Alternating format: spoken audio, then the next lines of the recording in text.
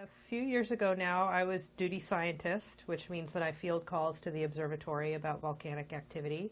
And I got a call from Johnston Space Center in Houston, the NASA group there, and they said one of our astronauts has seen an eruption in the Aleutians, and he doesn't know what volcano it is.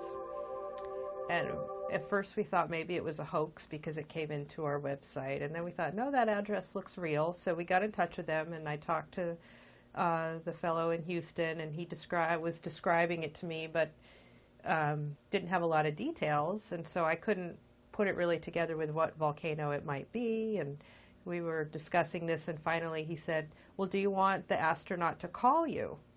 And I said, can he do that? And he said, yes, what's your phone number? And so I gave him my office phone number, and he said, okay, in a few minutes, Jeff will give you a call.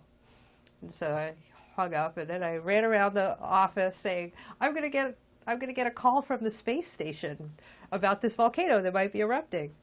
And so sure enough, a few minutes later, the phone rang, and it was Jeff Williams, who was at the International Space Station. And he said that he had been looking out their little window, because he likes to look out and look down at the Earth and take photos, and that he had seen an ash cloud coming out of one of the island volcanoes in the Aleutians.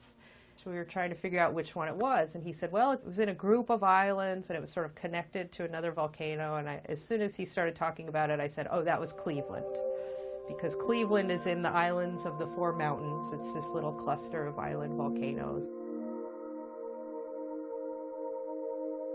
And Jeff said, do you want me to send you the photos I took? I said, well, of course. He can't email directly from the space station, so they went through NASA, and we got the photos, and they were beautiful photos of this dark gray ash plume coming out of Cleveland.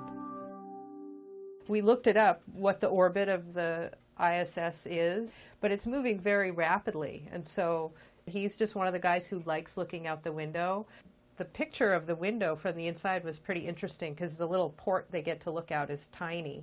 And he had a digital camera with this giant telephoto lens, and he's just a photo buff.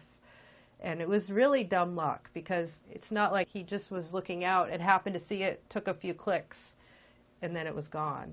So it was very lucky. That was our first and only astronaut report of volcanic activity. We don't know anything about it either. Let me pass this on to the duty scientist, and they can take a look. And you're at the Aviation Weather Unit, did you say? Okay. If we hear anything, we'll give you folks a shout back.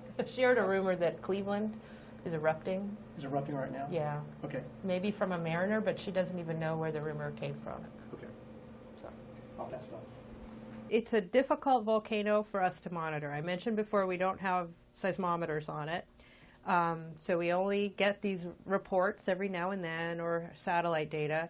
The weather out there is horrible. It's the central Aleutians. The weather's always bad. That thing could be erupting tiny puffs of ash on a weekly basis, and we would just have no clue. It's kind of a low-level, almost constantly active volcano. I mentioned that different volcanoes have different personalities.